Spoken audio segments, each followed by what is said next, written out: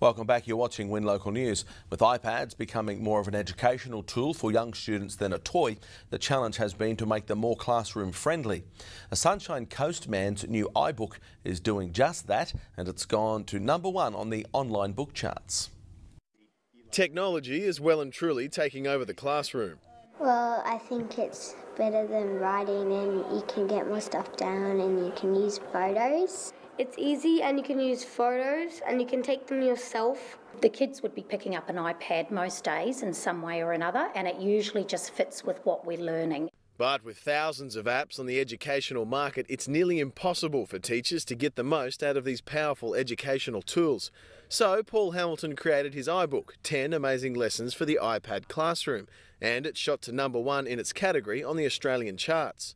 Well, the inspiration is the students themselves, so I thought the best way of reaching the students is through the teachers. So the book came about of trying to educate teachers to use iPads in the most effective way possible. But the Matthew Flinders Primary ICT Coordinator stresses it's an extra feature and not a replacement for traditional educational values. I think good pedagogy and good teaching, whether it be with iPads or a pen and paper, are the same. Good teaching is good teaching. When the iPads come out, is that the best part of the day? Usually. Better than lunch even?